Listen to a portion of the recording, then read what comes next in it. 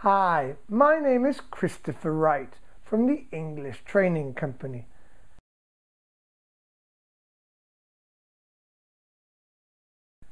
And as part of the HR English series, I'm here to talk to you today about executive compensation. And this is a compensation or benefits package or benefits that are provided to executives, to directors.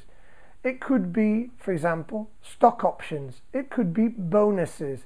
It could be private medical health insurance. It could be gym membership.